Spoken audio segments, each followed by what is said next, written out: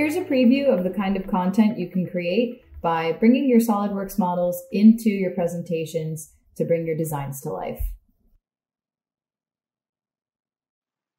To get started, the first two steps are going to be to import the model into Visualize and then export as a .glb file type.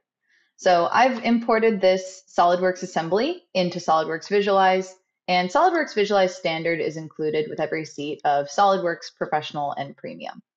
So once I've imported it here, I'm going to go to File, Export, and export this project out as the GLB file type. After the export finishes up, I can head over to my PowerPoint presentation where I can insert my 3D model. I'll select that GLB file and insert.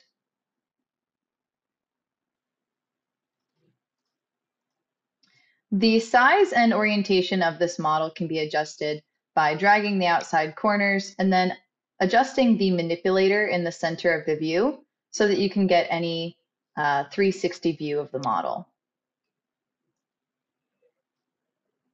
I'll copy and paste our 3D object onto the next slide and orient it to a kind of side view showing the details of the switch and the red wheel.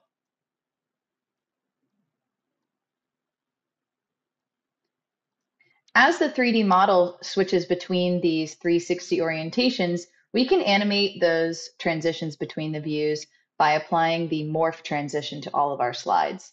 So I'll actually go ahead and just Control A to select all of my slides, go to the Transitions tab, and apply the morph transition. And we'll get a little preview of what that first transition looks like. Moving on to our third slide, I'll copy and paste the model again. This time we want to have a more detailed view. So I may want to zoom out so that I can make the 3D object even larger than the space of our slide. And as I make these adjustments, we can always look over to the thumbnail for a preview. We'll paste the model onto the final slide. And this time, instead of manually orienting the model with the manipulator, we can actually head up to the 3D Model tab here, where we have some standard front, top, and right orientation views. I'll select the default view, which is the front of our model. When we're ready, we can go ahead and start the slideshow and check out our new presentation.